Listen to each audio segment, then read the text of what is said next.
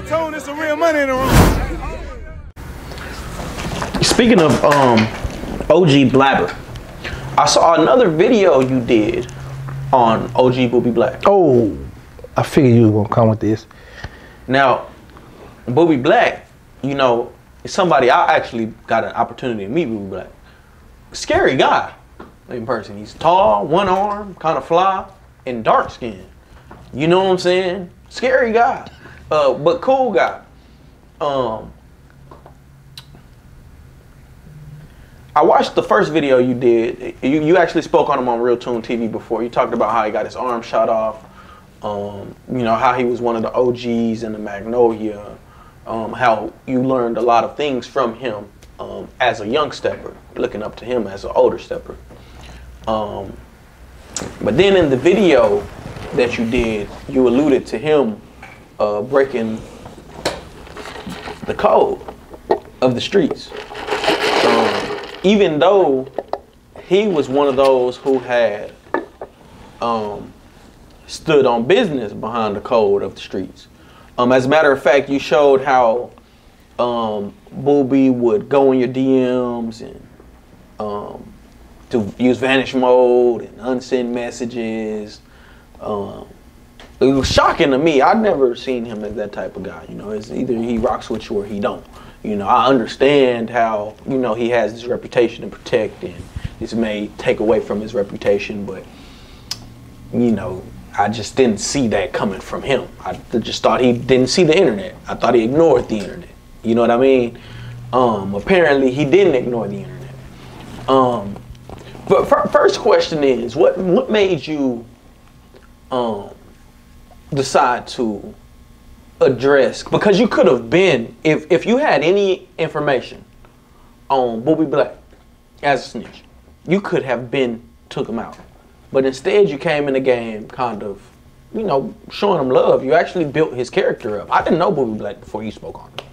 You know what I'm saying? And then I went to looking at him and seeing he was with Kevin Gates and so on and so forth. So what made you, in a sense, turn on Bobbie Black? I can answer now? You know, you got a long question, bro. First of all, I want to correct you on, I never say that I learned from him and looked at him. Oh, no, I never say that. I want to correct you on that. Him and I ran together. He was out there before me, but we was running side by side, right. Partners, homies, you know, whatever the case may be. Now, the next thing,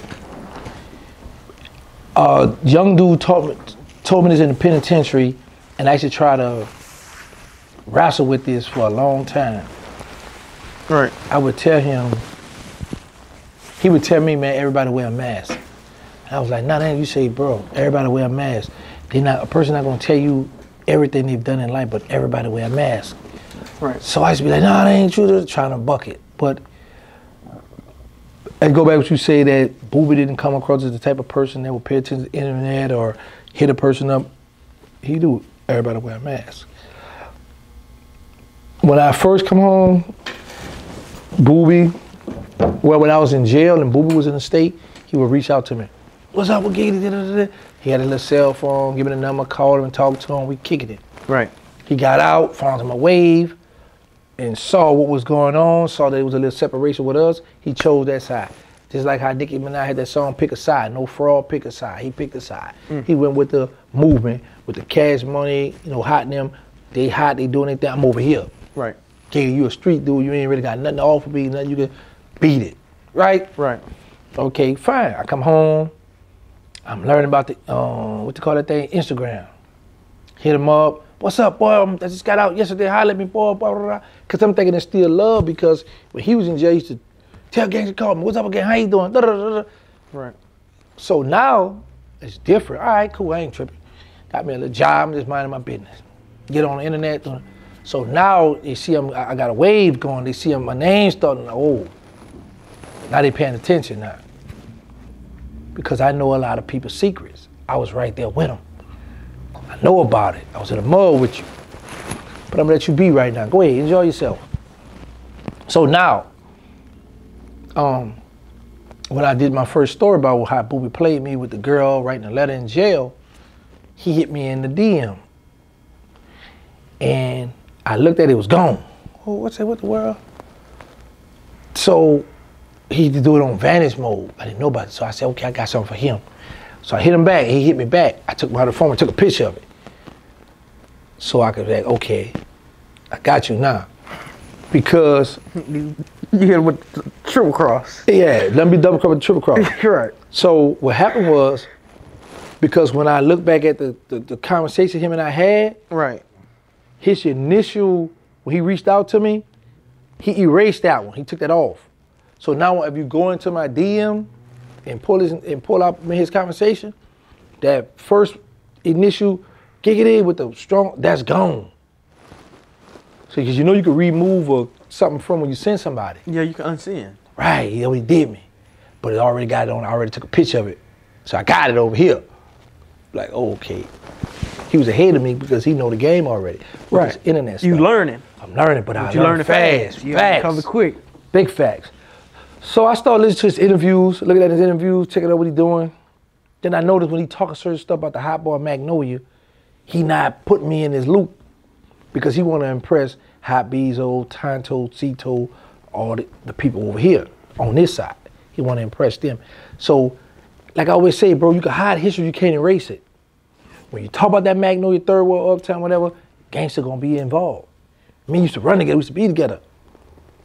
So because you trying to impress them, but you want to let the world know you gangster, now don't get it twisted. A gangster gonna sling that iron, fight good. Well, he used to, but he used to fight, sling that iron, he did all that. I'm not taking none of that from him. But he committed a sin. He committed a grave sin. So, yeah, so, you want the story what happened to? We already 5 minutes over, so what you want to do? All right, well, let's go. So what happened? You got me, you recorded? Yeah, with the sin. So okay, so Bobbie this Black committed a sin in the streets. Right. What was the sin? Like, how did he actually? He snitched. He told. Bobbie Black? Yeah, OG Bobbie Black told. And here's the thing. Start with myself first because my ears are the closest. We all knew about this. A lot of us. When you say we all, can you? High Bezo, Cito, Tonto, they all know about this sin he committed. And they all follow one another right down to this day. When in 91, I broke out of juvenile jail. My co-defendant George went AWOL from juvenile jail. What's AWOL? Back then, they used to be like, if you had juvenile life, and if you stayed out of trouble for a while, juvenile life would till you 21. Like if you were 15 years old, 15 to 18, 19, whatever, and you stayed out of trouble, they'd let you go home on a furlough, meaning like you go home that Friday, come home Sunday. But you gotta come back and do the rest, you know what I'm saying? Stay out, let you go home. But so people go AWOL, they let them go on that Friday, they don't show up that Sunday. I ain't going back. Let the people catch me. You know what I'm saying? I committed another crime because you're a juvenile. So they be like, okay, he gonna get in trouble again. So that's what happened back then. So I broke out though. I didn't get a furlough because my counsel was on, give me 3 more, give me 3 more, give me 90 more days. Okay, I'm a minimum. I'll start on max because I had a robbery. Then I went to medium. Then I was supposed to get my minimum in. Minimum in and minimum out is when you go on furloughs. So 9 months. Where? You go out on a furlough. I mean, like you go out on a home pass. Right. So you get privileges. Right. For staying out of trouble in juvenile jail. Right. She kept telling me, give her 90. I don't have 90 days to keep giving you, ma'am, because of this. New Orleans was so deep up there in Baker, Louisiana. It's like that right there in Baton Rouge, right by Baton Rouge, right? We were so deep there to where we used to fight one another. Third war fight the ninth war. So the third war and 10, we used to click up and gang fight, get to the ninth war. So you bound to lose your custody. And I'm like, lady, I don't get out, this is like 91, I don't get out to 96 for number 1. And number 2, we beef with this night war, it's bound to go down and I can lose my custody. You keep talking about getting you 30.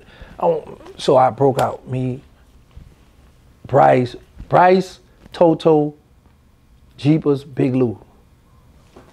Bryce, Toto, Jeepers, Big Lou, and myself, 5 of us broke out. Out of the 5 that broke out, 2 of us still living. Wow. So, while I'm home, my co-defendant, George, who's in Angola right now, he get a pass, he got a furlough, so he come home. He didn't go back. So now we back together on the street. We hit a project, right? Right. Mike from out the methamphetamine project, I got a picture of him posted on the video, light-skinned dude. He go AWOL. He don't go back. Now, me and my best friend Hank, we in a Catio project one day, and Mike was by a female house. He was like, man, what's up, where the gangster? And I was behind, like we walking up the sidewalk, but I'm behind my best friend Hank, best with this female, and Mike in the cut. He said, he right there. I said, what's up, boys? Give him that hug, we exchange number. Oh, we gonna meet at Booker T dance tonight. All right, cool. We hook up. Because Mike got the methamphetamine project. We in the Magnolia project. So Mike might come back here by me and George, my co-defendant. So we all hanging out. Mike, uncle give him a gun. So me and Mike walk from the Magnolia project to the Catio project one night, and we got a long 4.4 thumb cocker. And we got a 357 thumb cocker. Then we still got a street sweep, we got Mac 11, we started getting guns, collecting, because at the time, the 3rd ward, which is the Magnolia and the methamphetamine was beefing with the 10th ward. 10th ward was bringing that drama, he's been bringing that heat. So now we come home now, we like, what's going on? All right, we about to get in, we about to entertain this stuff, you know what I'm saying? This is what we do. So, Steppers done got out of jail. yeah, we out. So we about to start stepping. So we about to match this stuff, cause they were bringing that noise. I ain't gonna, they was bringing that noise to these projects. So, we come home and start, let's get them, let's get it. And we collected guns, right? But I'm on the run, so I got caught in January, I got a fake name, got out. I got caught again in February with a gun this time. I gave them my real name, but the older date of birth. I went to the adult jail. So I stayed there for 8 months. They found out who I was. They sent me back to juvenile jail. But while I'm locked up, Bouncer just passed away 2 days ago. Big Bouncer come to me. He said, look, gangsta, I said, what's up? He said, man, Boobie just got busted by the Fed. Like, what? Yeah, man, all right. Call home, see what's going on. He got guns and drugs. All right. Mike wanted for murder. Mike and George been locked up in Angola since not Angola, but they've been locked up since 1992. They're in Angola now. They've been locked up since March or April of 1992 for a murder he didn't commit. But the feds had kicked in the door and got Mike, because Mike and Boobie was running together. Right. Boobie had come home, they running together. Mike and Boobie, so they had Boobie Uncle house. So when the feds kick in the door for the drugs, some kind of drugs or something happened, it's Boobie Uncle house. So when they get the guns, because Mike was hiding out and he was wanted for the murder. So they get the guns and drugs. Boobie said, well, that's his gun and drugs. That ain't mine, that's for him. So while I'm out, I catch a murder and attempt murder. Homicide come get me from juvenile jail to bring me to the old parish for the murder, well, for the murder first. When I got into the holding cell, they charged me with attempt murder. I had shot a dude around the club 49, out the 10th ward. So what happened, man, when I go to OPP, Old Parish Prison, jail where the adults at, the red band, I go out up on C3 and I got my mattress. And they got the lights off in the day room. So I hear a dude say, there you go, get him. I'm like, yeah, come on, get him. But I'm scared because I'm like, I'm a juvenile, I just got to this adult jail, and they got a little thing caution you now into the real jail, and this where it was going down, all the violent criminals at. So they didn't put me in here. And I got somebody come out, there you go, get him, playing with me already. So I kept walking and going to my cell. But I go in the cell, right? I see some felines. I said, it might be Mike. So but the dude kind of big, laying the baby, he facing the wall. Somebody jump on, boy, what's up? But I'm like, boy, I better jump on this dude. This ain't my homeboy. Man, don't tell him what's going to happen in this cell, because it's a 4-man cell. So I'm standing over Mike, putting the, I don't know, it's Mike at the time. I know this is my friend, my homie right here, my big bro. Because he laying in the bed, he got the thing covering his eyes, and he got his back to the wall. So I'm standing right here, putting my matches up on the top bunk over him. So he hear the movement, he turned around. Boy, what's up? I was happy to see this, my bro. So he got up. Listen, don't be talking about your case. He started giving me the game on in this adult jail. We got up, they cut the lights on because it's about to be count time. I never forget this. We making a moly. He got mad because I didn't know how to make them. I was just watching him. He had to take a little dang green slipper, beat the M&Ms up, fine. The candy bar, the cookies, beat the cookies. He said, man, you know Boobie told on me. I said, what? What? That boy said, what? I said, man, get out of here. He said, hold on. He pulled his box out, give me the paperwork. I read it. I read the statement Boobie gave. So it happened, Boobie found out I'm back in the parish down here. He write me a letter. Right.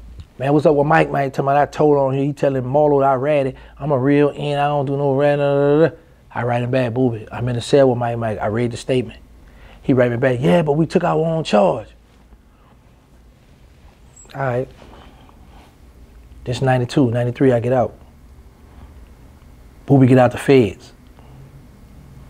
He get out the feds like 93, 94 somewhere. He get out. I supposed to touch him. But I got so much love because it's the homie. You know what I'm saying? We used to run together and all this. And I'm like, man. Let's pause for a second right there because you said a lot. He snitched, but they took their own charge. That's what he meant by that. When they first got busted, that's Toon stuff. All right.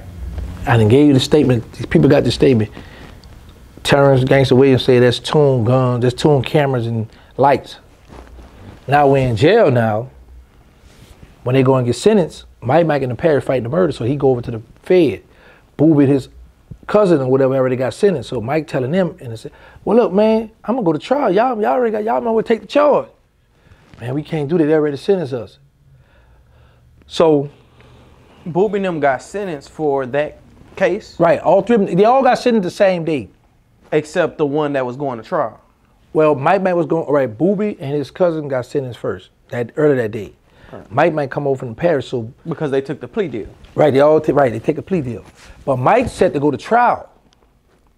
So it happened when they were in that, this is the day they got sentenced. This is the day Boobie pled guilty, him and his cousin, they pled guilty, whatever. But they over there, so Mike telling them, look, man, I'm fighting this murder over here. Y'all already pled guilty to these guns over here. Y'all might well take this here, because y'all already, but Boobie them not like, man, we can't. Because now, for real, we pled guilty, but we got to come and testify on you now. We going home. That's how the Fed work, right? So, the only reason why I'm not going to do this because I was told from Angola to stand down, right? So, I had recordings. I pulled a Turk. I had recorded. I had a lot of stuff of me talking to a certain person that was like, yeah, I got the paper. I got all this. So I got some stuff, right? One of the dudes like, hey, leave that alone, fall back. Another dude like, man, I ain't worrying about that. But I'm like, listen, bro. Boobie out here living his life. The homies in there, he ain't doing nothing for him. Man, nah, he wrong. Yeah, but stand down. So I'm like, oh, he might be looking out for you too. What you talking about, stand down? All right, cool. But it just irritates the mess out of me when I see him on these things. Oh yeah, you a rat and the real dude, bro, you ratted too, bro, stop it. Now if you take the middle course, you know, well, y'all need to leave this alone and this, you know, I was in the game, but I ain't cool. But when you go to being too extra, you a rat and the real dude is this and you, man, come on, bro, stop it, 5. Cut it out, bro, you told to.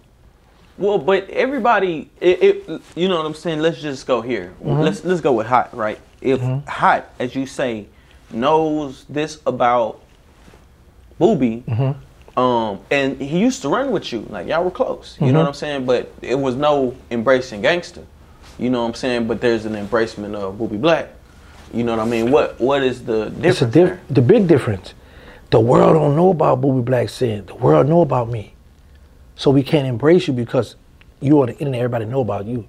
Boobie told when this everything was dinosaurs. We had beepers, prime code phone, flip phone.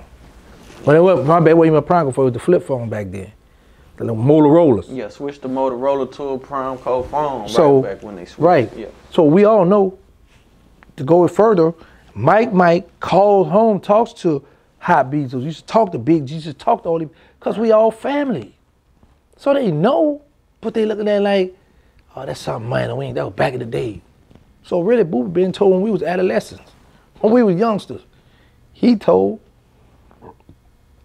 Right. But like I say, it's favoritism. The homie in Angola not working because the homie in Angola got life for murder. That little 27 months he got in the Fed, he ain't tripping off that. But he's like, you know what? I don't care nothing about that. I'm fighting his life sentence. But the thing is, out here with the way the internet going, you got people that's looking up to dudes, following these dudes, street dudes, real dudes following this guy, and they thinking he stood on all 10 his whole life when he didn't. That's just my thing. You know what I'm saying? So, and then here's another thing. Yeah, I'm gonna bring it up because you ain't cool with me. Why I'm gonna spare you? We ain't cool. You don't holler at me, you don't embrace me, you don't do none of that. You wanna impress these people, and I know your dirty laundry. I know your secrets. Man, bro, stop playing. But I'm gonna put this. I got overwhelming evidence. The homie Angolas, yo, chill out, don't do that. All right, but I'm still gonna talk about it. Now, if the people go do their thorough homework and go digging up stuff, see, here's the thing. I'm gonna give one more hint. When Boobie got arrested by the Fed, he didn't get arrested under his real name, he used an alias name. Now, when you pull up the indictment, you're gonna see his real name, his alias name, his real name. You're gonna see the gun case and all that. So a dude hit me in the DM and say, look, Boobie sent me, he told me to show you this here. They got sentenced on the same day, he got the most time. Man, miss me with that. I already saw the statement he gave. Further, and I told the dude, in the Fed, we don't look at that little thing. Tell him to give you his sentencing transcript, his PSI. Tell him to send you that. I know what to look for. Miss me with that, boy. You coming to the wrong one with this bullcrap, in other words. Yeah. Fall back, bro. Leave me alone, bro. Don't bring this stuff to me because I know. Listen, this is not something somebody told me. This is something I read with my own eyes. And he know I know. Right. But like I say, bro, I'm not gonna go further with it because first thing somebody gonna say, you made up this paperwork because they got people that have made up paperwork on me, typing stuff up. So I'm just telling people, y'all go here, this way y'all go get it from, and do what y'all do. Right. But I did put it out there. Who knows? One day I might make up and be like, you know what? This is what it is right here. Here y'all go. Here go to recordings. Here go to paperwork. I might wake up on one. Or I might wake up in the YouTube check not looking too good and be like, you know what? You've been exposed. And drop that stuff. It's time. Time to drop. Right. You never know with me, man. Right. Finesse. Hey, RealToon, it's some real money in the room.